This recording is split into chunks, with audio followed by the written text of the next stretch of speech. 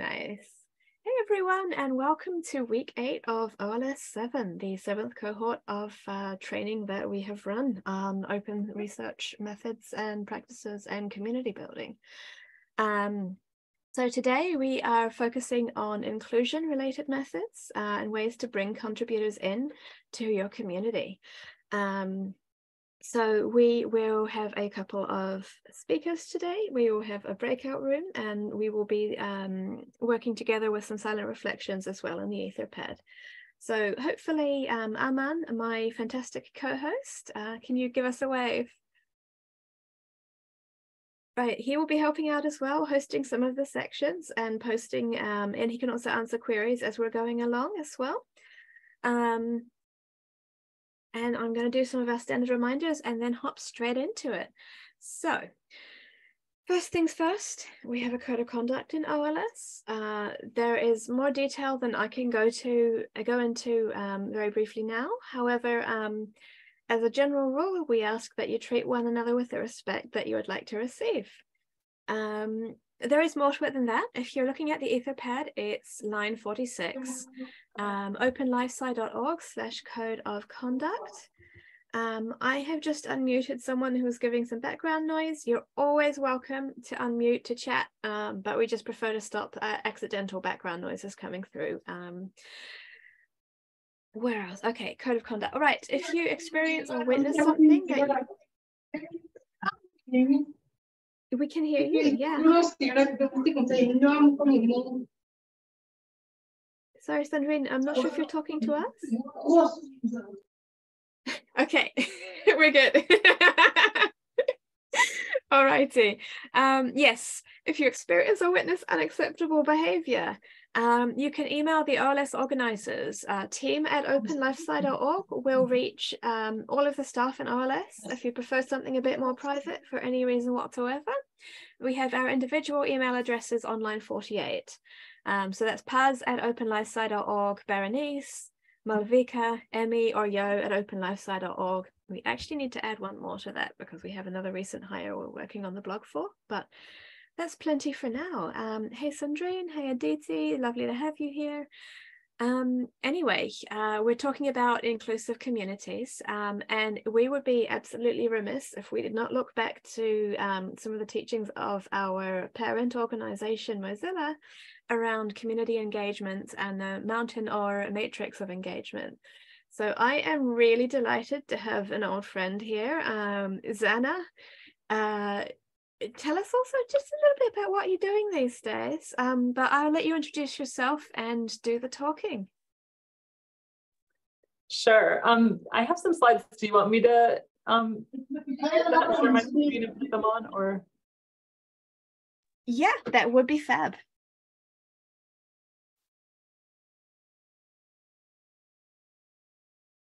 I think I got mass muted. Okay, I'm back. All right, let me share my screen.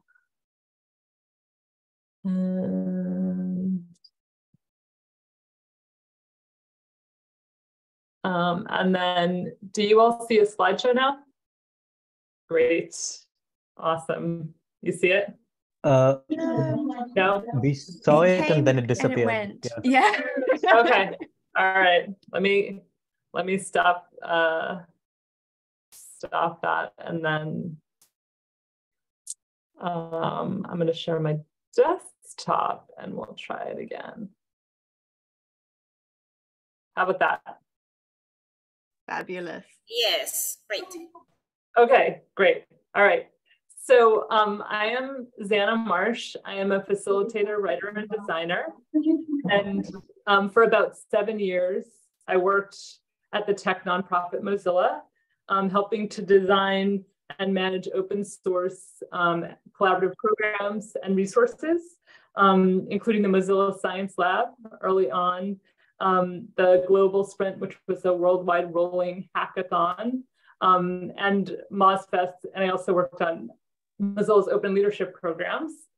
Before that, I worked at a couple of museums and exhibit design firms. So I spent a lot of time thinking about learning experiences and narrative storytelling pathways. And I left Mozilla last year, and I'm actually currently writing a novel. And I'm doing a little bit of consulting and illustration work. So things have changed for me. So it's really fun to come back here and talk about this work. I'm going to do this presentation in English because that's the language that I speak best. I'm going to try to go slow and be clear. And I know that sometimes over Zoom, things get lost. So I do have speaker notes, and I can share them later if people are interested in seeing the written version of this. And you'll see me looking down a little because that's where my iPad is. Okay, today I'm going to talk about the mountain of engagement, which is a way of thinking about community and open source projects. This notion came out of the work we did at Mozilla, and it was really, I think, best articulated by my former colleagues, Chad and Abby, and many of these slides remixed from their work. So I'm going to go to the next slide. So what is a mountain of engagement? Are you guys seeing the next slide? Can I get a thumbs up? Great. Okay, awesome. Here's a graphic by my colleague, Abigail Kavanagh-Mays, aka Abby Cavs. And it shows that the mountain of engagement is a metaphor for, and it's also a system for bringing newcomers into your project and your community and then leveling them up into leadership roles. And we're going to talk about this a lot more, but before we dive in, I was just wondering, like, why engage? What will community offer you? And I can't see the chat, but I would love it if people would just, if you have a thought just in the next couple seconds, you know, what are you hoping your community will offer you? And we're going to talk about this, I think, later on in breakout groups. So this is a little preview, but if anyone has any thoughts immediately about what they're looking for from community, can they put them in the chat? And can someone read if anything comes into the chat? I'll read the chat. Folks, we'll just pause for a moment and give you a chance to think and type. Super low pressure, no, don't have to write anything big if it's just something small.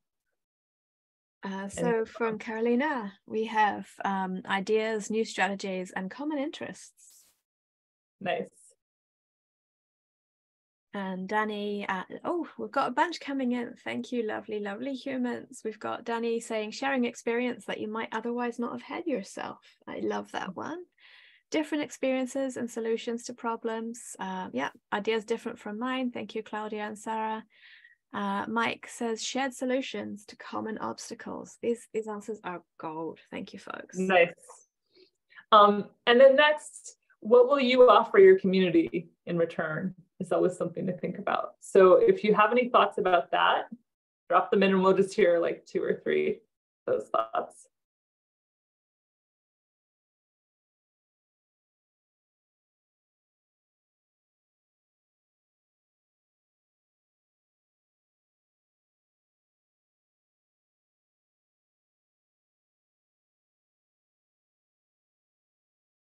And actually, this one is hard. Okay, maybe we're getting a couple answers. It's not surprising. This is much harder. And we'll talk about that also a little bit later. I think we maybe got one answer. I can see the chat number change. Do you want to read? Yeah, Danny's brought this one in. The same, but also attention and kindness. So I like that thoughtfulness. Nice. Ooh, someone they can talk with from Carolina. Great. Support in organizing. Thank you, Diana. Nice. Perfect. Okay, you can keep putting these in there, but we're gonna move on. And I just want to say, when you think about your mountain of engagement, that pathway to leadership, it should be really grounded in that why, what you need and what your community needs. And I think for a lot of organizations, they kind of know community is good. We want community, we need community. And so a lot of times, projects, organizations, institutions will reach out to community without a really clear idea of what they need or how they want to use input and what the relationship could do for community members. And so sometimes when you haven't thought about it carefully, you can get sort of shallow engagements, feedback that comes in from community that nobody really knows what to do with.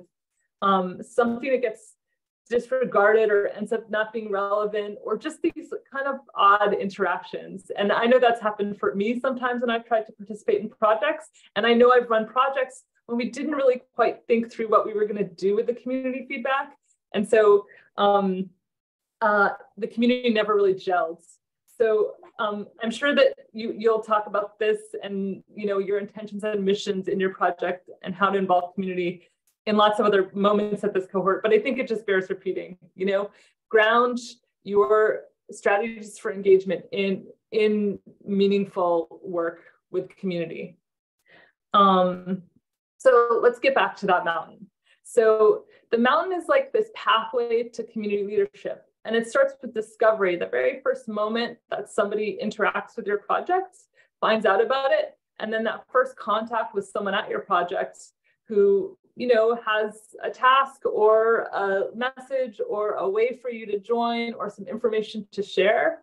Through maybe that first moment of participation, we're able to, a new community member is able to do something, to review something, to read something, to provide feedback into sustained participation, network leadership, and then leadership of your project. So this is its sort of beautiful upward slope that is the mountain of engagement.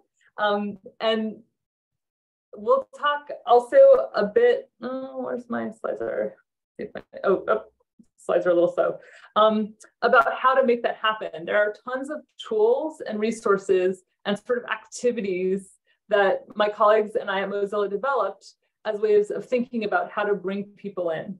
So marketing, how are you sharing the message for that discovery phase? Is there a public GitHub repository? Is there an open source license?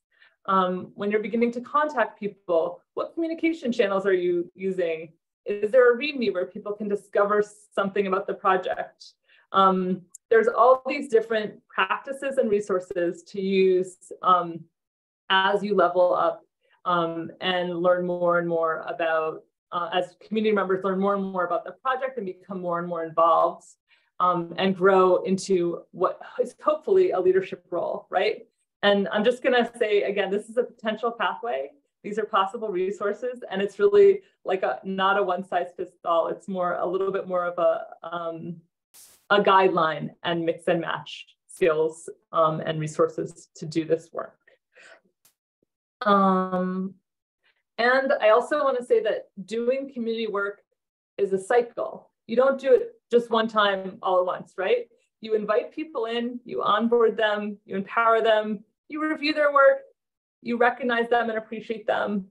Then you renew your contact with them and say, hey, like maybe I can invite you to something else, And at the same time, you'll probably have some other new people coming in.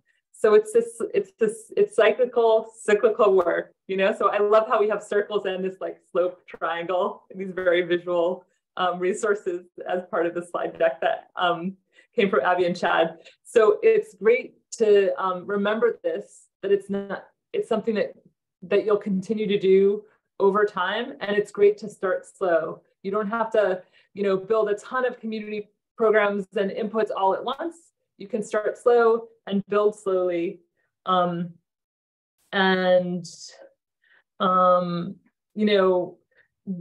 the community at the pace that's right for you. And I think that's the best. It's really easy to get overwhelmed. I have done it before, like came up with this great idea for a program, brought in a bunch of mentors, had the mentors connect me with other people, had an alumni program, and then suddenly it became like way too much. So think about sustainable points of interaction. And like, just like let it grow naturally. Yeah, don't feel pressure to do too much at once. The mountain of engagement is also defined by parameters and interactions. So all these ingredients sort of go into your community, people and their stories, those value exchanges that we were just sort of brainstorming about, the values of your community itself. Is it open? Is it about justice? Is it about transformation? Is it about, do you have a code of conduct about kindness and care? The behaviors that different people do, the recognitions you give people, contributions, decision-making practices, leadership opportunities. There's so much that goes in to your community. It can be a little bit overwhelming sometimes to think about these things all at once. So I know Chad has been talking about and experimenting with this matrix idea, a matrix of engagement. And so I made a little model matrix for a project that is not real, but it's also just a way to think about and explore community interactions. So at the top of this matrix, I have all my community members, and these people have names, but you could also do them more generally in terms of like newcomers, more established community members. You could do it in a more overarching way. And then on the side, I have some different parameters. I have engagement, value exchange for what we get from them, value exchange what they get from us, further learning opportunities. And I'm just starting to think about all these people, how they engaged, and what it could mean, and what are next steps. So for example, you could have someone pop into your community that just unexpectedly dropped by an event with a friend. And we can imagine what the value exchange might be for them. Suddenly they're in a new environment, they're meeting a bunch of people, they're networking, but we don't really know. And we don't know this person very well, so we don't know what they add to our community. So this is a reminder to check in with new people, listen and learn. You can have someone coming in through GitHub and doing a pull request on a good first bug. We can see maybe what the value exchange for us is, that there was a bug fix. And we could see maybe what a further learning opportunity for that person would be. Someone who spent a little more time, for example, might be a newcomer who's suddenly commented on the language on our website. They're pointing out maybe where we could improve some things for inclusivity. There's clear value exchange for us. Perhaps the value exchange for them is that they've made a positive change and they feel validated and that the project will be more inclusive. Further learning opportunities, we could dive in and start a conversation with them. Hey, could you look at some other materials we have to review? We'd love to learn more from you. I also want to say that sometimes you get people who come in to the community with really specialized high-level skills. So they're not really coming in as a newcomer. Maybe someone that has a similar project and they'll come in and consult on strategy. And suddenly we'll gain all this amazing perspective from that person. It's always good to stop and think, okay, well, what are we providing them? And sometimes it's just, networking, a chance to share their skills, new contacts, something like that. But it's always good to think, even the people who are contributing on a higher level, what can we offer? What's happening? What's the value exchange? And if we don't know, we can always ask them. So I think something to underscore when you're working with communities, always have conversations with your community members, find out what it feels like to contribute. Ask, like how you can better serve them, what was meaningful to them, what's valuable, what would they like to learn. So this is just a little draft of a matrix that we might use to think about the community.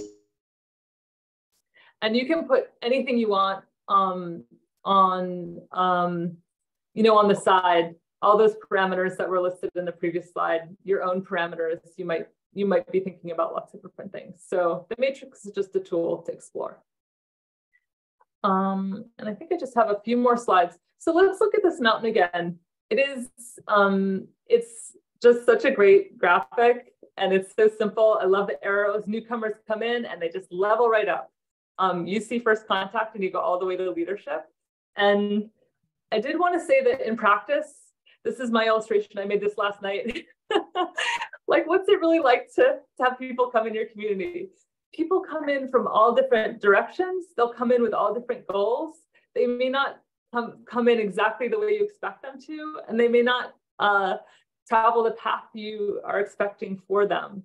So you may have people coming in with a really specific skill and they just want to share that, and they'll never level up. They're happy, like, just, helping you debug a few first issues and sticking around on GitHub and making comments here and there. But they may never be interested in, coming to a larger event or organizing something. You can have people that will come in and just shoot right to a leadership role and want to take over and do something big, and that's amazing. And you can also have people that come in, stay like intensely evolved for a year or so and then go off and climb another mountain in the distance, you know? So a community is unpredictable. We build structures and supports to allow people to participate, but I think you also can't be rigid about your expectations for how people will move through. And so I just have a few final thoughts, which is listen and observe, watch how people move through, you know, build a model that works for you, be flexible, get to know people, find alignments between what people want and can do, and know that there are many paths. It's important to meet people where they are. You know, sometimes when I'll chat, when I was working at Mozilla and I would chat with a community member, I would find out, like, what's your life like right now? Like, what's new with you? Just at the beginning of a call, just a friendly get to know. And sometimes people would be like, oh yeah, well, you know, I just got this huge new project, or I'm changing jobs. And then I know, okay, like I'm not going to ask this person or expect this person to put a ton of time into the projects right now because they're in a different place in their life. People's engagement ebb and flow. And so that's something as a community manager leader in an open source project, you have to understand. And it's totally fine when people leave. Sometimes people do what they wanted to do, and then they just go off and do something else. And you always have to think about bringing new people in and supporting those new people and finding ways for them to contribute in a way that's valuable. And I just want to say a healthy community is a dynamic one, and it's a fun and kind of glorious and interesting bunch of work. And you just need to be responsive to what people are doing and asking for. So that is the end of my slide deck. You can reach me at this email address. And then if anyone has any questions, I'm happy to share. And there's also just a couple resources that Chad and Abby created that there's links here for them. So that's it. Thanks, everybody. Woohoo. Can we have a quick round of camera and or emoji applause for Zannah? Thank you so much, Zannah. I love how we get different perspectives every time, like just about the same talk happens. And I see that even Falafel is applauding from his cage where he's being a very good boy. Folks, if you have any questions, please put them, you can put them in the chat here.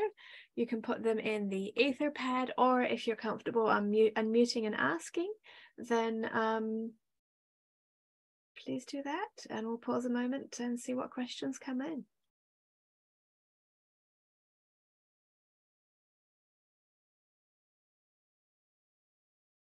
Line 67 for the questions, by the way.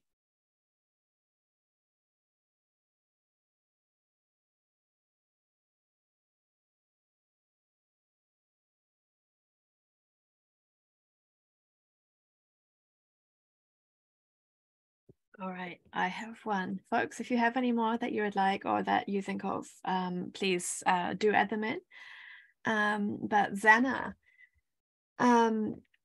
what I guess I really appreciated when you had the illustration from last night. It really spoke to me because, for example, it's really quite common that we find people in OLS will maybe start as a mentor and they'll be like, hey, I enjoyed this, can I be a mentee next time? Because they actually want the process of going through the structured thing. And so it really spoke to me, like, it is not just like that, it's like, ooh, you know, it's absolutely right. Plus, like, I was so delighted to already see the license there. It's like, yeah, I'm going to be reusing that one. Thank you so much.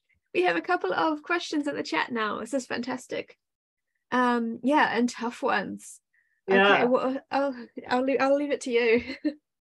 Yeah, I would say if you're being ignored by the community, I would find out. I would think about how you're communicating, and if you're communicating in the right channels, if you're communicating with the right language, and if you're finding the right people to reach out to. So. And I, having done community work for 7 years at Mozilla, I have had that experience of sending out an email to crickets. and crickets, that's an expression in English that means You send something out into the world, and all you hear is the sound of little bugs chirping in the distance. You don't get any responses from the people that you want to hear. So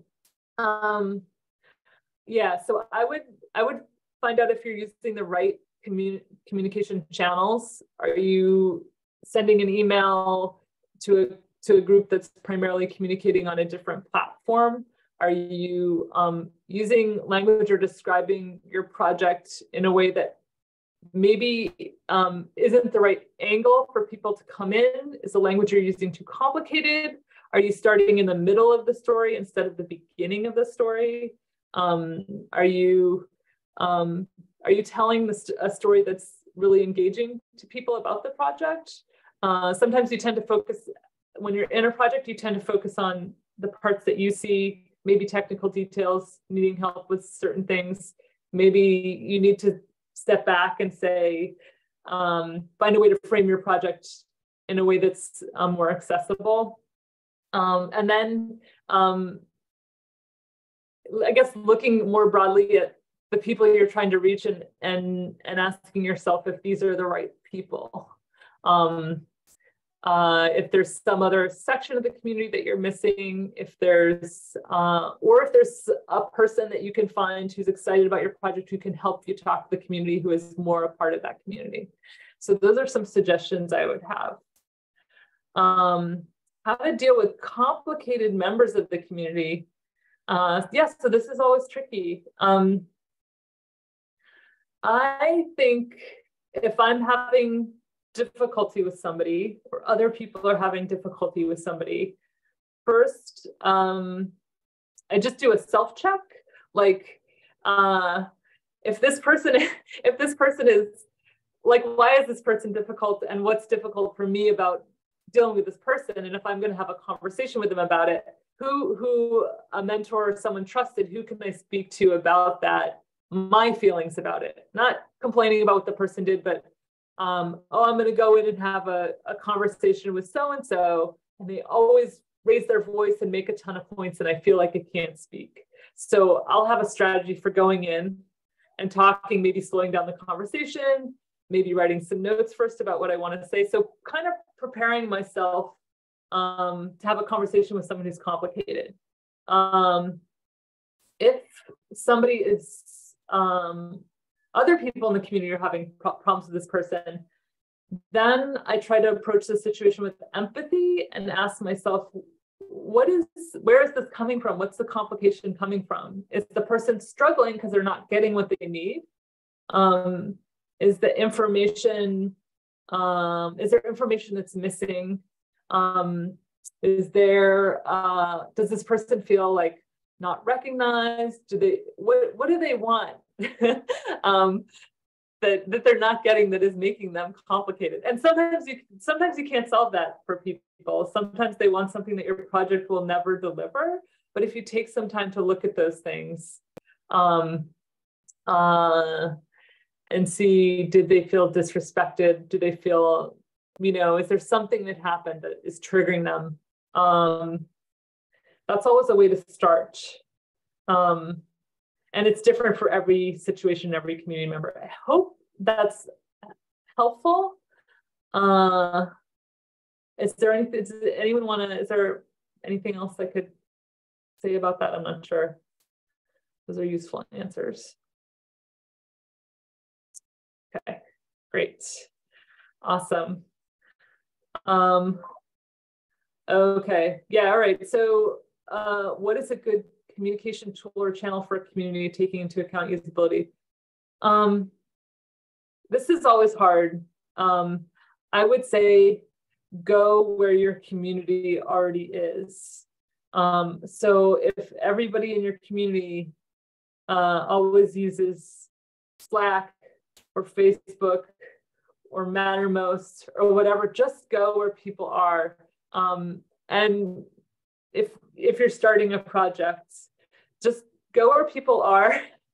and I would say use that. I mean, if you're starting from complete scratch and you want to move people onto a new platform, I think that's a different discussion.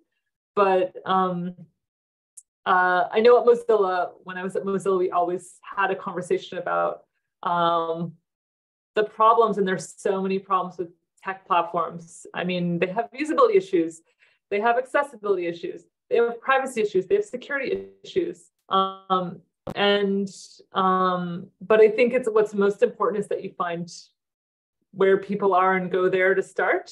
And then maybe when you have a community and you're thinking about moving, then have a big discussion with everybody. Where do you want to be? Because if you pick a platform and nobody's there, it doesn't matter. And I think like tons of people are on WhatsApp, Telegram, Signal. There's so many options. So yeah, it's never. It's true. It's a never-ending debate. But that would be my thought.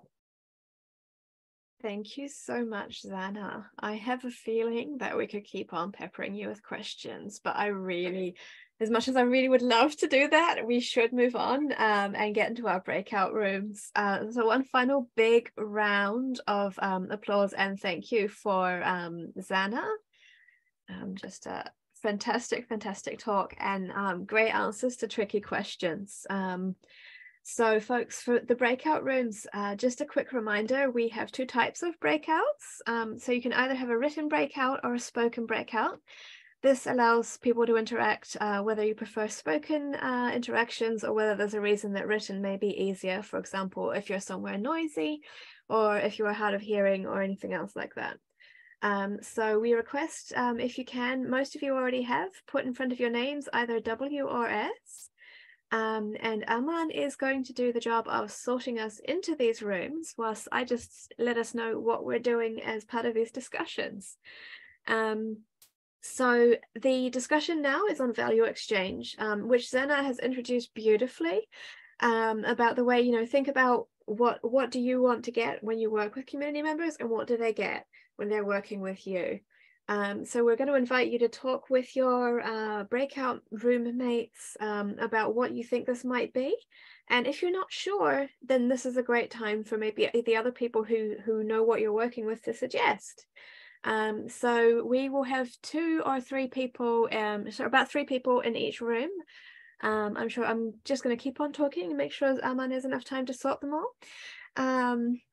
And we will give you about 10 to 15 minutes. We'll put a timer on that, Aman, so if you can set the timer for, I'm going to say 13 minutes so that we can keep vaguely on time. So that means Yeah, just I think we have a few folks who still have to assign, like have not added the SOW, and I'll just wait for a minute or so. Thank you so much. So folks, if you haven't added the S or the W, I'm going to assume that you prefer written. So Aman, if you could just act on that, that would probably be a good idea. As a general reminder, if you prefer written, then you can either use the Zoom chat or Etherpad. We don't see the Zoom chat when you're in the breakout room, so don't worry, you won't have a conversation with the whole world. It'll just be your breakout room. But the Etherpad perhaps sometimes allows for a bit more nuance and conversation if you can reach the Etherpad. Right, and what we're actually going to talk about, these value exchanges, we have 2 or 3 prompts to help you think about it. Oh, Aman, okay, never mind. I'm getting confused. I'm getting so confused. Never mind. Ignore what I just said. Yes, the prompts. What things do you give to others? What do you get back? And is the balance right to you? Or is the adjustments that you might like to make based on what you've just thought about when you've been talking to people? Is the assignment reasonably clear? I've got a nod from Mike. Thank you, Mike. And I've got lots of thumbs up. Oh, you're angels. Okay. Aman, are we ready? Okay, send them all away. 13 minutes. We are looking forward to this. We'll see you back soon.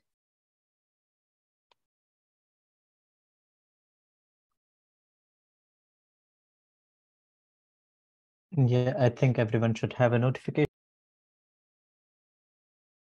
Back from the breakout rooms and just waiting for a moment or two to see if anyone has any thoughts or reflections or things that you noticed from the breakout room that you might want to share.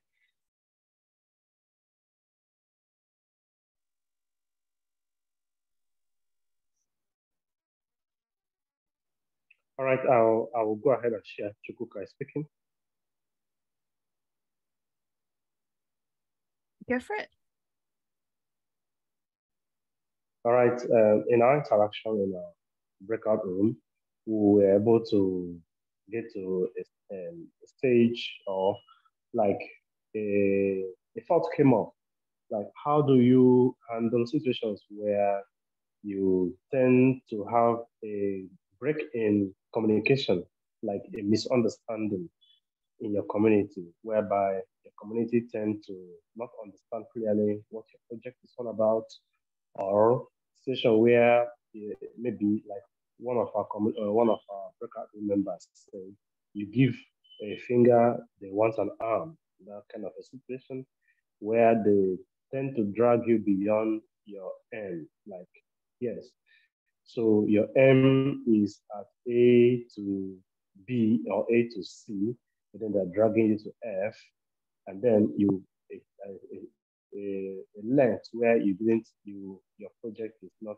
focused on. So the idea came that in such situation, you may stratify your community, identify the people, no matter how few they are, who have a better grab on your project, interact with them, and get them to buy in fully to your project and your aim and objectives.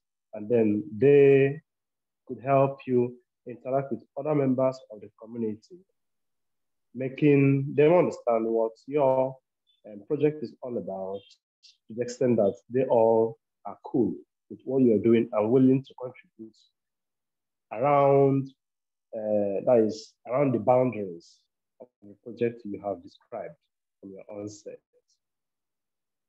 Thank you. Thank you so much. Your audio was coming like a little bit quiet sometimes. I'm just going to quickly restate just to make sure, in case people didn't catch what was going on. But if I understand correctly, you were talking about when you're working with someone and sometimes they don't necessarily have the shared vision that everyone has for the project. And they might want to take the project in directions that maybe weren't where you want it to go. And then, if I understand correctly, you talked about the fact that as a group, one thing you can do is you can find people who do have that shared vision and empower them to share that vision with other people, effectively finding the core contributors and the allies who can help be the ambassadors for your work. Does that roughly sound right?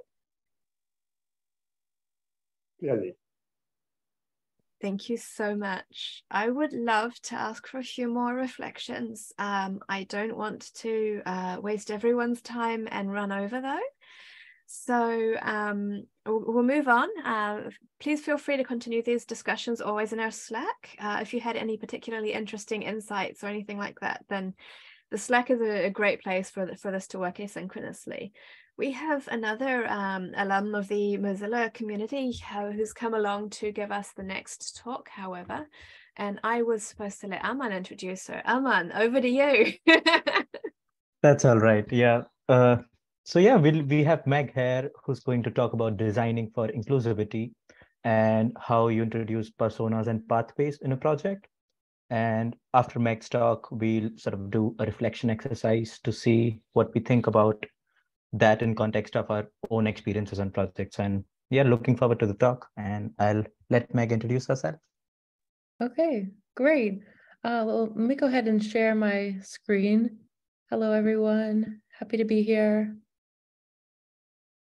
Okay, let's see, slideshow. Thumbs up, slideshow, it's working. Yeah, okay, cool. Well, let me just say I am super happy to be here for many reasons. One, to come right after Zannah, who has been just an ultimate inspiration for me and my work.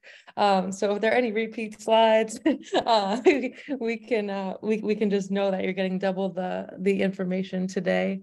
But like Aman said, my name is Meag Doherty, and I'm going to talk to you all today about personas and pathways to build community. But first, a little bit about me. So yeah, I am an OLS mentor, have taken a couple cycles off, so really happy to be back giving you all some content today. and been with Mozilla Open leaders, specifically as, give me just a second. The video is covering my slides, so I can't actually see. There we go. I've been a Mozilla Open Leaders mentee, mentor, and then a curriculum lead helper with the Mozilla team, so I can speak from personal experience about the mountains of engagement. I'm currently a Software Sustainability Institute fellow, working on bringing usability best practices into scientific software. And then in my day job, I lead user experience design on a national health research program. So personas is one tool we'll talk about today, but you have my information if there's more you want to learn or any questions you have about user experience design in general, please count on me. So by the end of this session, you'll have an understanding of personas and when you might want them, a set of example personas from a variety of contexts I tried to pull together for the discussion, and then ideas for increasing participation in our open communities. So I'm going to open up the chat here. Okay, yes, I just want to make sure I'm seeing the chat. Okay, so you may have seen a quote like this in your travels so far, but we are all open leaders. And what that means is we design and build projects that empower others to collaborate within inclusive communities. So we're going to talk today about the who and the how. It's very difficult to have an inclusive community or a community at all without people. And so, as many of you are building your early stages of your project, you may be feeling like you're one person or you're two people, but two people make a community, I've been told. So if you've got more than one person, you're already well on your way. So I want to talk about some other ways, once you grow into your project, how to make space for others. So what are personas? Personas at the core is a tool. It's a tool for understanding and communicating the goals, motivations, and desired end states of real-world users. And this is by a person named Alan Cooper, who's self-credited, but also by others as the inventor of personas in interaction design. And in the appendix, I have some history if you're interested in learning more about just the origins of personas in general. But when we talk about a tool for understanding and communicating, there are a couple different audiences that your personas might be for. So it may be something for yourself that you're building just to gain some clarity for your own project. It may be a persona may be used to communicate to your early community members to really shape out the personas you're looking for. And it may be external supporters like OLS, so that you can communicate exactly not just what you're trying to build, but who you're trying to build for. So another maybe familiar canvas if you've worked in personas in the past, but the intention around a persona is really about what are the needs, motivations, and fears that come from being a part of a community and the community that you're building for. So when you think about who am I building for, I talk about the head and the heart. It's the head and the heart, but it's also the internal and the external. What are the internal factors that are going to drive someone towards a project? And what are the external factors that may also be driving them towards a project, but maybe away from a project as well? So what's included is a holistic view of what someone needs to be a part of your community, what they want to get out of your community, and then that external environment that may be impacting them. I'm going to go back one slide because I've missed one important thing. One important pitfall is personas can be very useful, but they are very specific to your project. You may be tempted if there's an existing project and you see, oh, that persona looks just like my project. It's a great starting point, but it's really, really important to know the context of your project. So when you think about the persona, it's not just general persona, it's not a characterization of anyone, it's in the context of the specific project that you have. Now, again, some of your earlier on in your project development, it may change. Like your personas may change, the purpose of your community may change as people arrive, and that is totally cool and okay. These things always change. again, they're a tool for communicating. If you're finding yourself not communicating the way you want to with all of your different collaborators, you can update your persona. It's not fixed in time. So to illustrate some of the context-specific personas, I wanted to show a few examples. So the first example is from the Internews, the usable tools group, and they're focused on security, their security and technology education. And you'll see here, the persona has an overview of the archetype, some specific goals that they're looking for, and strengths and questions. These are all typical persona attributes. But one thing that stood out for me in this persona are threats. So if you're working on a security-focused project, it's really important to know what threats are your community members potentially facing. So this is an example within the security space. And all these are linked here for you to learn more. The next one I pulled from Reboot in the New York City Open Data Project is more data focused. So you can see a couple of things that I like in my personas. One is a nickname.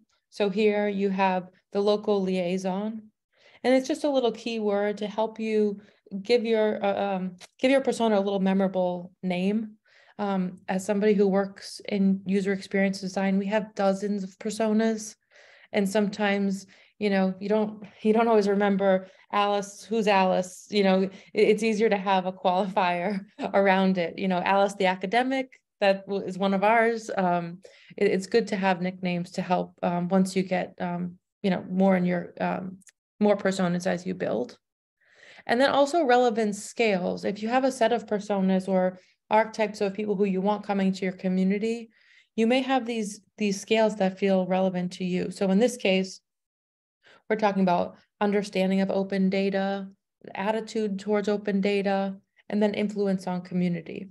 So whatever the scales may feel important to you, there's also examples of maybe if you're working on a technical project, you may have someone who technical experience, yes or no, or may have coding or no coding experience. Same with GitHub.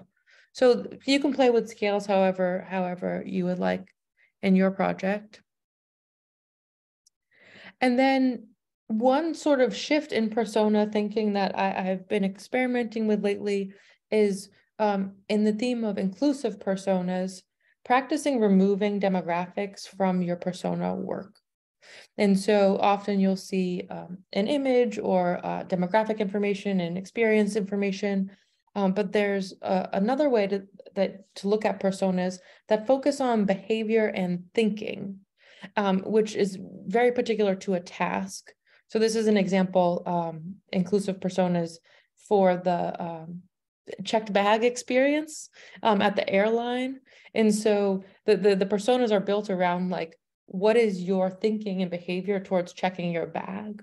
And that has so much more to do with the task at hand than any other factors.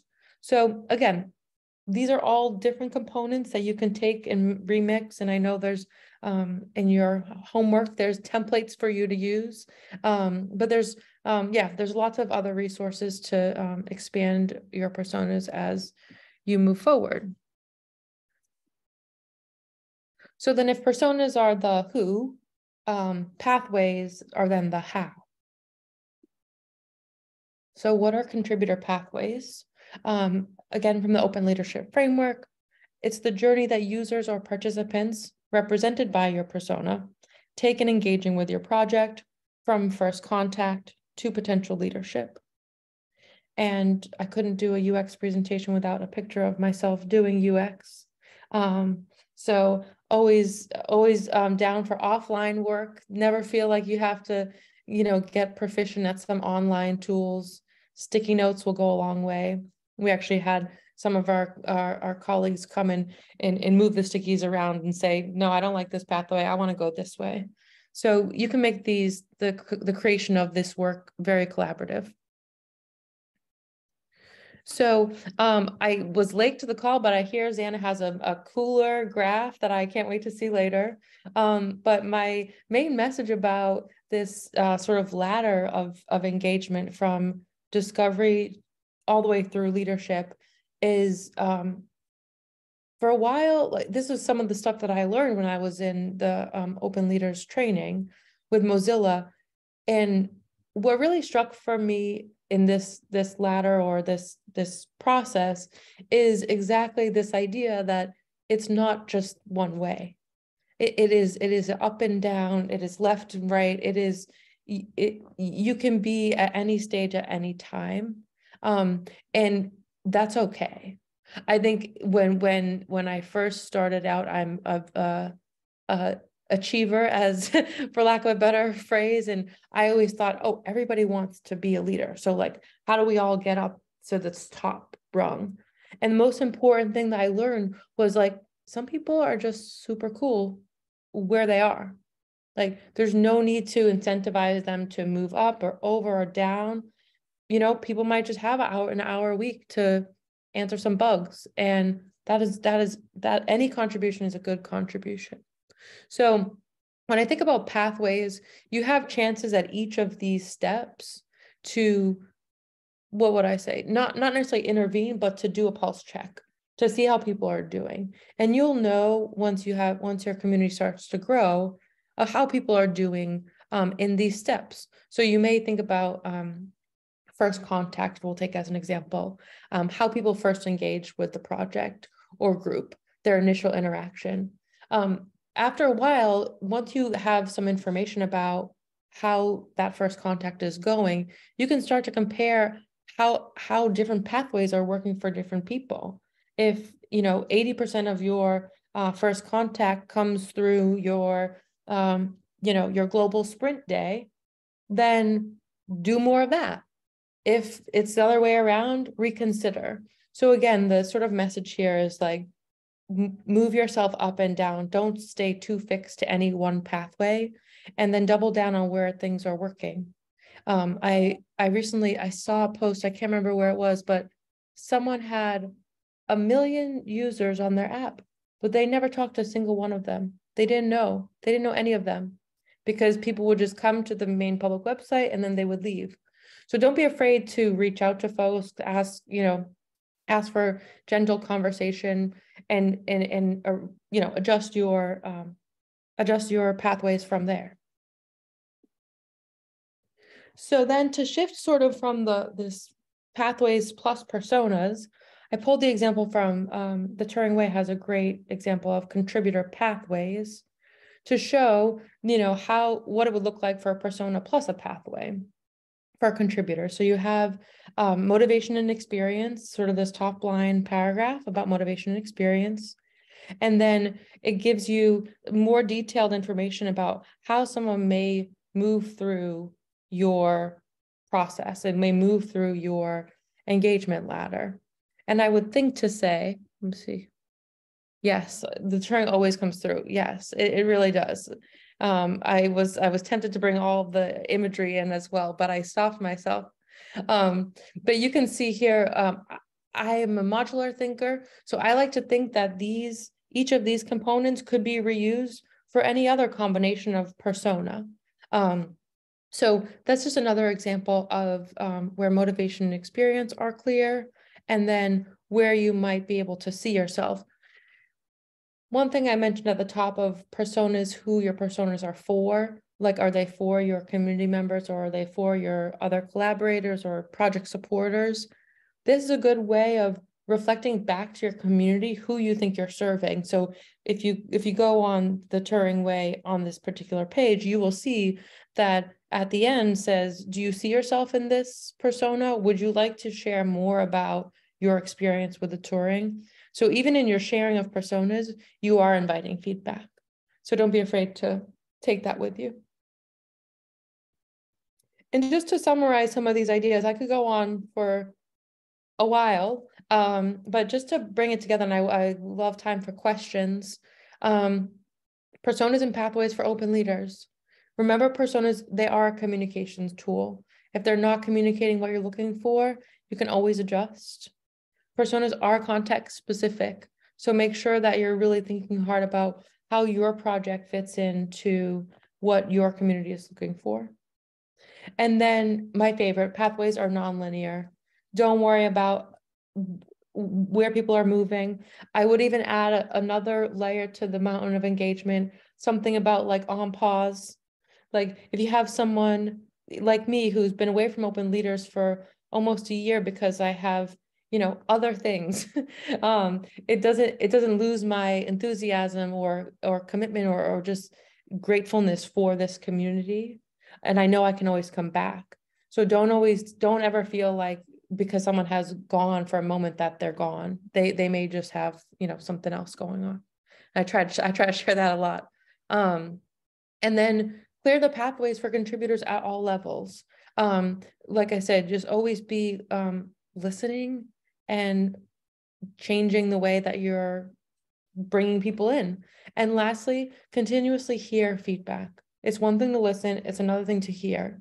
I think the most important thing for people that are, you know, often in open projects, they may be doing it, you know, in their free time and just trying to be helpful. They also want to be heard. So make sure that if you are offering ways to give feedback, that you also have an ear for acting on it. Or sometimes, because we're also human, we can't act on everything, but we can close the loop. And so letting people know that they've been heard is a really important part of this process. And I think that's my last slide. Oh, no, best slide for last. And always be asking yourself, who is not here yet, who should be, and why? As we grow these communities, we're often thinking about who's at the table. And sometimes we have that moment where it's like, okay, we're not getting where we want to get to. Ask yourself why. It's okay. Maybe bring your whole community into it and have an open discussion. But then of course you need a code of conduct. You need a safe place, an inclusive environment to share these things, but constantly be pushing yourself and the community to know who's not here yet, who should be, and why. And that, I think that's, oh no, more resources are in the deck. I just added some links. And then thank you so much. One little pitch is the GDS office in London, they print their personas and they have them plastered in their offices. So if you have like a community co-working space or an office or some digital online place, it's just nice to show these in some way to remind people who you're building with and for. And with that, I will stop my sharing and Thank you so much. Yeah. Thank you, Meg, for the very insightful presentation. Can we have a quick round of virtual applause? And that, yeah, I think it talked about quite a few things, which were just sticking one after the other. And I especially loved your use of physical sticky notes because I love the analog feel of it. But yeah, we do have a couple of questions in the document. Folks, please feel free to enter your questions from line 153. And do you want to take over? Yeah, or I can see here. Yeah. Yeah, okay. If you don't have the document open. Okay, yeah, perfect. Yeah, I got it. Is there some sense of minimum expectation on empathy for users for creating? How would you measure this or train for this? We want to broaden usage of personas, teaching others how they can be more effective in their communication. Yeah, so minimum expectation on empathy. I think one thing that that's in the appendix that I wanted to share is there's also a concept called proto-personas, which is developing a persona based on your own assumptions about what you think the community is. And it's not a substitute for personas, but it's a way to help you get started. So I would say the empathy is you definitely, there's no right or wrong answer of like how much empathy or how you want to measure that, but it is important that you check these personas with the people you are building with and for. I think one pitfall, sometimes I see people create the persona of like, it's very obvious who it is. If there's like 3 people in the community and, it's called like, I can't think of an example, but like I've seen personas made after me, and I that still feels a little bit weird. So I would say create like the archetype of the persona. It's meant to be a collection, but validate it with others. Does that answer the question? So you're saying we should name our personas Meag? Meat or hat. Yeah. All right, I'll go to the next one here. How do you know when you have sufficient personas for a particular project? What are concerns for defining too few or too many? That's a great question. I think once you get started, we do a lot of like 2x2 matrices. So if you have like, I think the Turing did this of like knows GitHub, doesn't know GitHub, knows data science, or some combination. So if you have at least kind of like a 2x2 to start with 4 as a minimum, I might say it's not like a there's no magic number, but I can also tell you you can have sub personas. So if you have 4 main ones that everyone knows by heart, then you can create, ancillary or sub personas to get more detail about particular features. So like right now I'm designing a persona for institutional administrators. So we don't have that as our main persona because that's not our main user base, but it is a secondary user. So they can always come up as much as you would like. And then eventually as you grow, there will probably be a moment where someone says, we have 50 personas, we need to do an audit. And then you can just do an audit and consolidate and refactor. It's just like code. Try not to let it get too big. Yeah. Let's see this next question. In your experience, is it better to find a single person and work on ways to reach them, focus on them, and then add another person type? Or is it better to have a variety of people?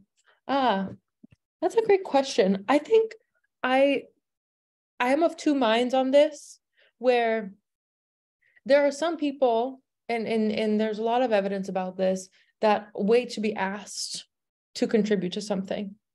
And sometimes you may know those individuals, maybe they're, in your institution, or you've worked with them, or you know them even from Twitter, wherever.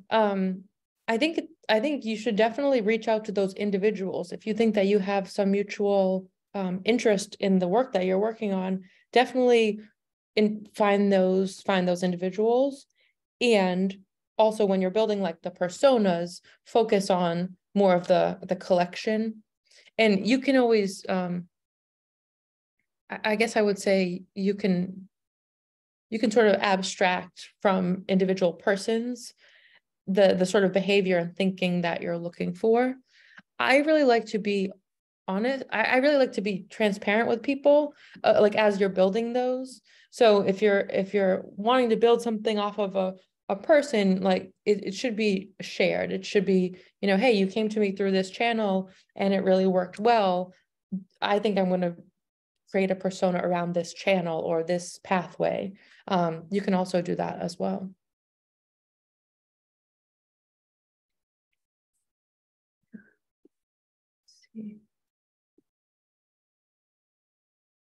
All right, I think we have the questions.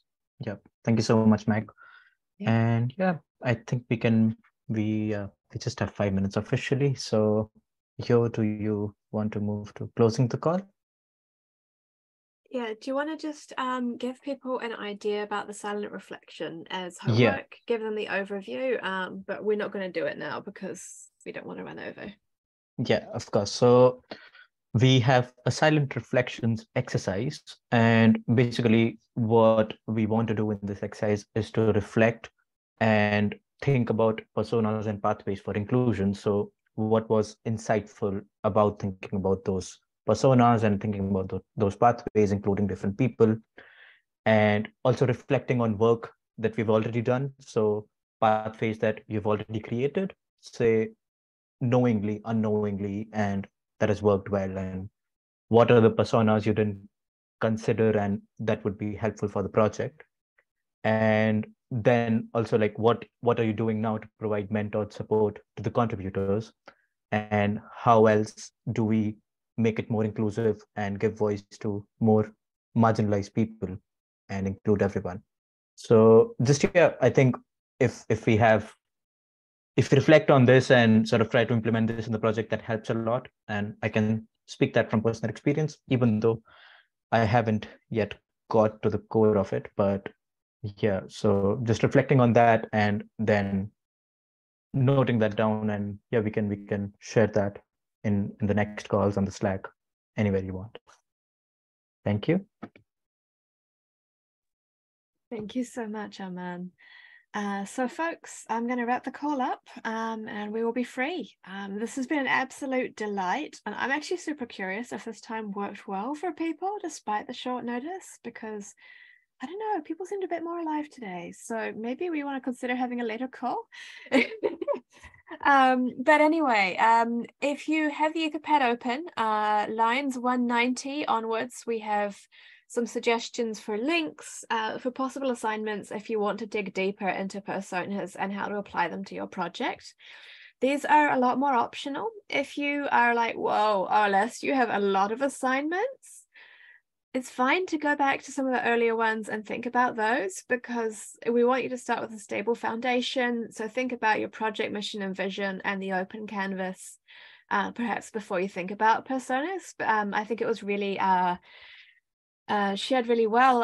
He's not here anymore, but at the end of the breakout group saying, you know, if we don't have a shared vision, then we can't really interact effectively with our community. So make sure you focus on those early ones first. And it's okay if you can't. We know that you have lives, that you have kids, you have school, you have work, you have everything.